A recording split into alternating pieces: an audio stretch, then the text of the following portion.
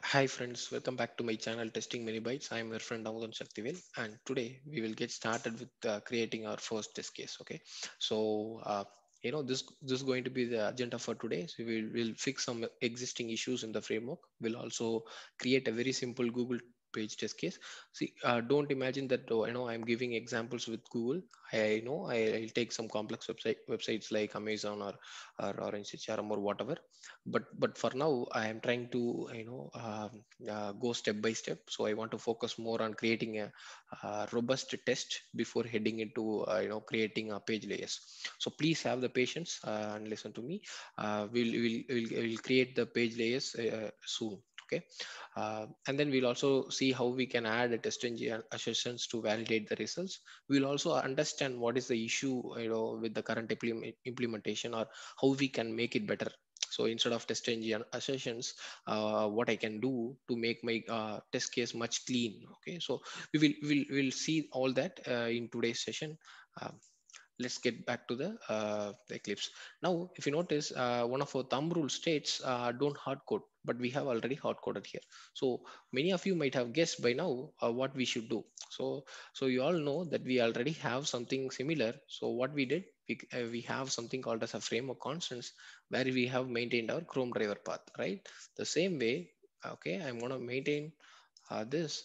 Maybe I can name it as config uh, file path or config path, whatever. So config file path, okay, something like this. And then instead of executables, my config file is located in inside config folder, right? So config and then config.properties, right? So config.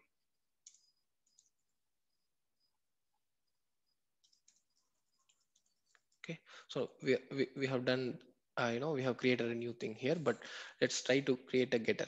Okay, let's go to the source, uh, generate getters and setters, and I want to generate getters for this. Yes, since it's a final variable, it didn't even give me the option of setters. Good. So now we have created a getter method for this particular variable. Now let me go here and remove this whole stuff. And here, instead of all these things, I can just mention framework constants dot sketch config file path. Okay, good. Now, if I also go here and notice, there is some case sensitive issues. So maybe the method that it has generated is not good. So I have altered it. And if you also notice, I have something that is keep repeating. So the path till resources is keep repeating for my both uh, variables. So what I can do, I can create one more. Okay, I can create one more which can hold until here. Okay, so what I can tell, I can tell private. I can just paste it anyways. Okay, and then instead of this, I can just mention its path to resources. Yeah, resources path or path to resources, whatever you feel comfortable. And let me close this. And here, instead of using this whole thing, okay, until here, right? I can remove this whole thing and then just use resources path, okay, plus, yeah, and append with the existing values. So by this way, so we're even removing the unnecessary stuff. Okay,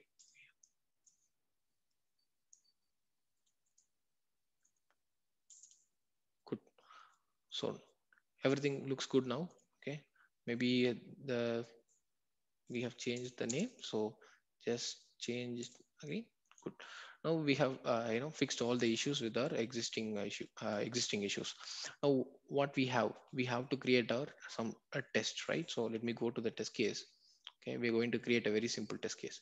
Okay, and I think I don't need this anymore, this login page test. So what I can do, for now, I can comment this. Okay, or I can remove it completely.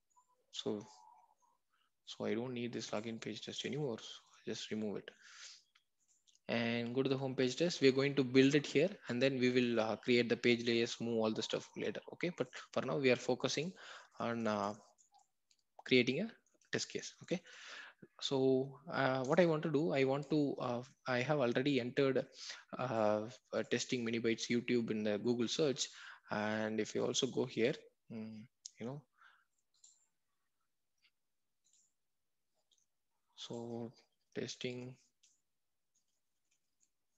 Where's YouTube?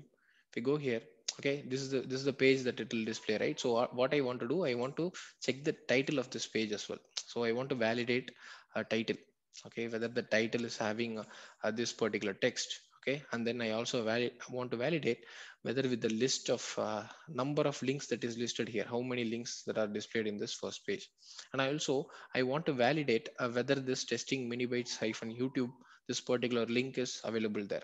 Okay, this is a very simple test case, right? But we'll see how this is how we are creating this, and then how we can make this much better. Okay, so what I can do, first I want to get the title of the URL. So what I can tell, there is something called as get title. Okay, this is the title, right? So I want to validate the title. So I can just store it in a variable. So maybe I can write all the things that I want to validate so that you can keep it as a reference. So what I want to do, first I want to validate whether the title is, if you notice, the title here is having testing megabytes. Okay, I don't know, it's having testing megabytes YouTube hyphen Google search. If I search with automation, the title will have automation hyphen YouTube hyphen Google search. So I just want to check whether there is a Google search. Okay, I don't bother about whatever is coming before, because if I want to validate with some other test data, so it will be different. So I just want to validate whether the title is having Google search or ending with Google search, right? This is one of the condition. Let's go here, whether title is containing uh, Google search, uh, Google search or Google search. Again, I don't bother about the case sensitiveness, so I want to validate like that. And the second one, I want to validate whether the title that we fetched is not null. Okay, and the length of the length of the title, okay, is greater than 15, greater than 15 and less than some value, okay, maybe 100, okay, whatever. So I want to validate like this. Next I want to check for the links in the page, and then I want to validate the presence of testing, okay, mini bytes,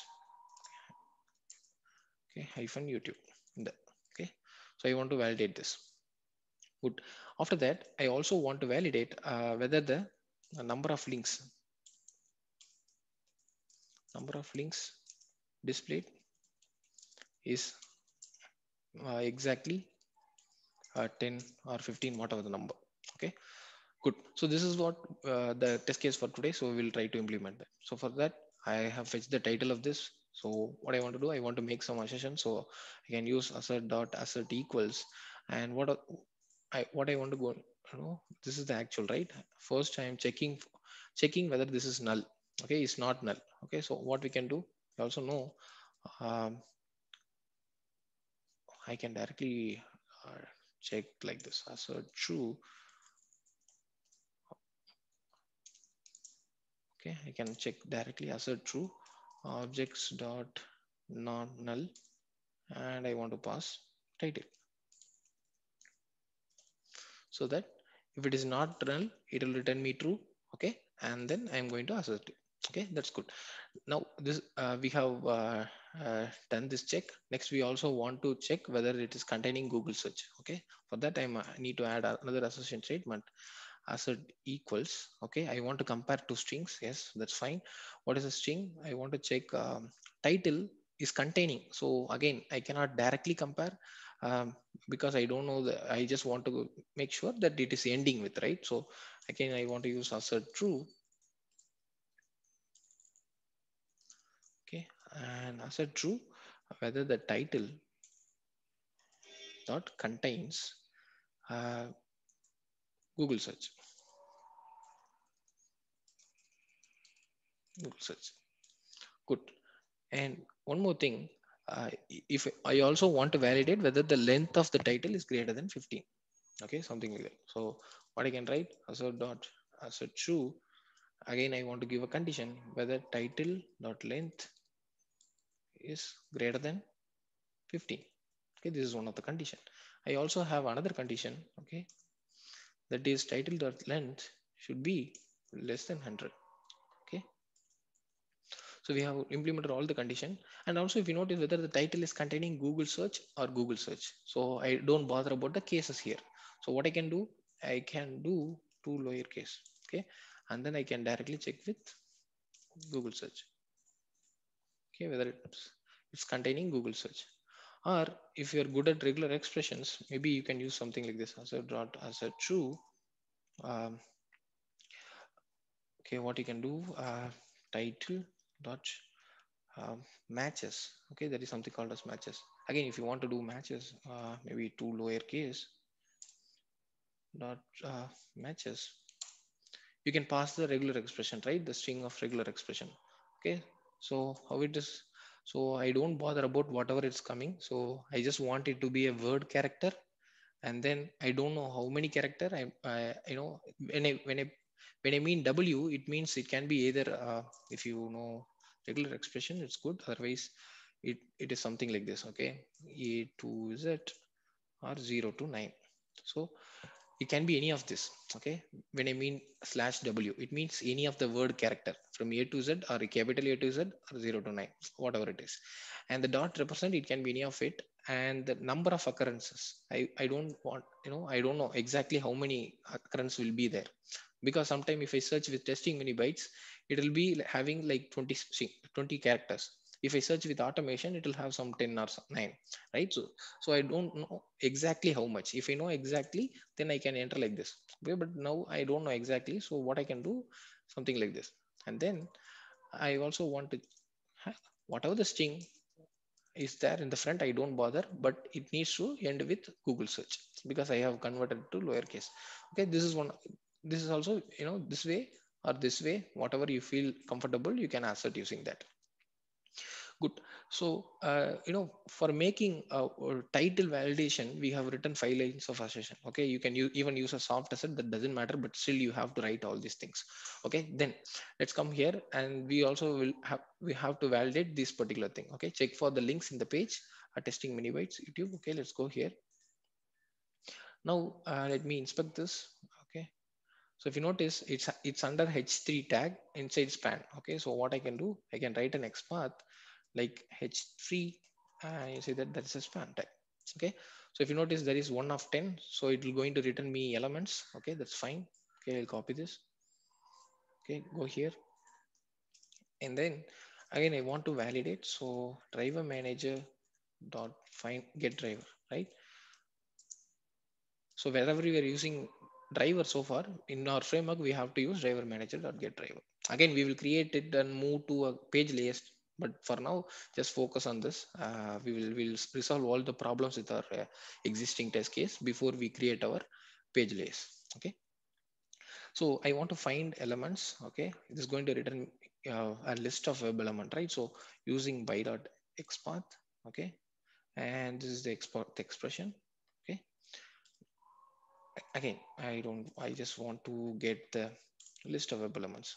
Okay, so again, if you are lazy like me, then just type string equal to a, Eclipse will give you the suggestion to change it. Okay, and then you can make the changes. Okay,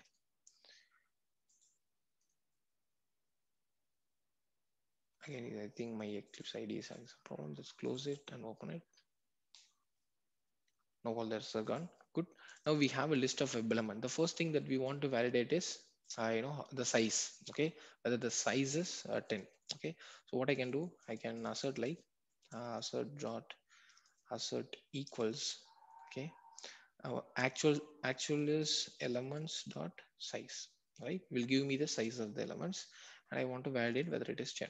Okay, good. Now the second assertion is, I want to check for the links. I want to iterate all the links, and then I need to find whether there is something called as testing mini bytes. Okay, YouTube, if there is some text like testing mini bytes hyphen YouTube. So to do this, how we normally do, we need to iterate, right? So maybe I'll iterate with the you know, enhanced for loop, which will give me web element, element maybe, and the collection as elements.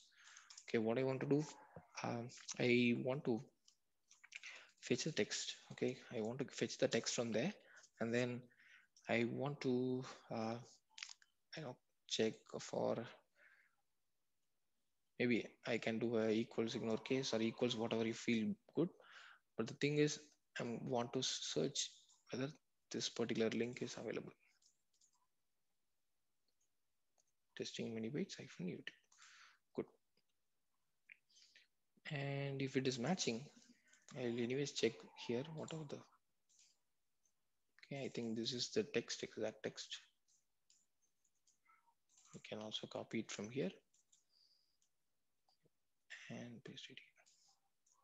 Here is it the same. Okay, if it is matching, okay, what I can do, we can just create boolean is element present. Maybe I default that to false. Okay, if it is there, then I want to change it to true. Okay, and then I want to break. I don't want to compare after that. I just want to break the for loop. Okay, once it is ended, okay, I'll do the assertion here. Okay, assert dot assert true. Okay, and the condition is I just want to check whether this element present is true. If it is not true, you need to tell. Okay, you can add your custom description, right? I hope you are all aware of this. So what you can do, testing mini bytes not found. You can add your custom messages for whatever the assert statements you have. Even you can add your custom messages here. Okay, uh, title is null. Title is null whenever. Okay, whatever. When it's failed, we want to give some statements, right? That you can add at the end. Okay, so this is the kind of statement that we have to add these many assertion statements to validate this. Okay, first let's check whether if it is working fine, and then we will see how we can optimize this. Okay, so first let's run this. Okay, let's run as TestNG test.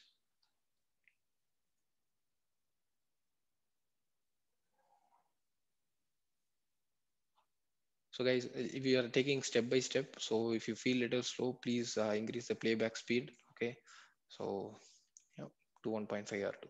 So suppose if you notice, okay, we see everything getting passed. Okay, all our tests got passed. We have written a very good test, and this is how I used to write, maybe 2 years back. This is how I used to write all my sessions. Okay, so what are the things that's wrong here? Okay, the one thing, yeah, you all can easily find, this should not belong here, right? It should be you're calling to the find element, all those stuff should be happen in a page layers. Yes, that is a very big mistake. We will fix that. But for now, all we are wondering is to perform a simple assertion. Okay, we are writing so much line of statements, right? So 5 lines of statement to just validate this. Okay, again, to validate whether the link is having this, again you can use a for each loop, or you can use some lambdas to optimize it better, I know that. but but if you're a normal automation testers who are not aware of lambda, that's absolutely fine. We will do this way. There is no harm. Okay, so we are writing so much of lines of code to just validate this. Okay, so in our next tutorial we will see how a new library called assertj will help us to fix all this issue. Until then, you all have a very good day. Please do subscribe to my channel if you really like them, right? So if you